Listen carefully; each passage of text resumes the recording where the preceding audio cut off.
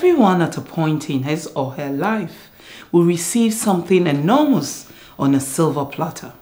Sometimes with very little effort, we achieve optimum results in our quest.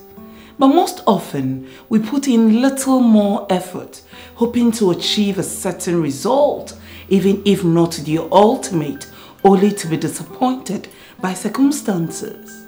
Today, I want to talk about the irony of the obvious success story. What do I call the irony of the obvious success story? There are certain times in our lives when everyone applauds our efforts, but deep within us, we know we haven't done enough to secure the victory. On the flip side, there are other times you know you have done everything there is to be done, yet no one seems to acknowledge your sacrifice. Irony of the obvious success story is a situation where you have given your all and left no stone unturned, and you know for sure you have really worked so hard to make it happen. The situation where everyone, including your enemies, can testify without a shadow of doubt that you deserve this victory. But that deserving victory can elude you shockingly. The reality of life is we don't always get what we deserve. In fact, most of the time we get what we least deserve.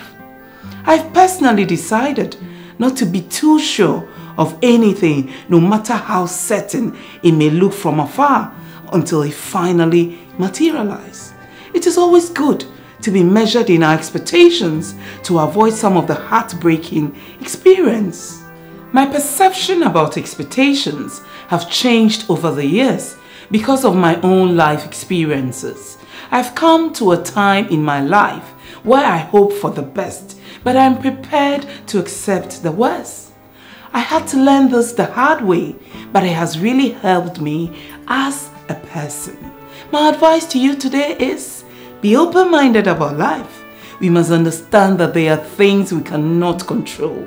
We may plan, we may predict and project, but the final decision may not be in our hands. The good thing is we have life and we can try again.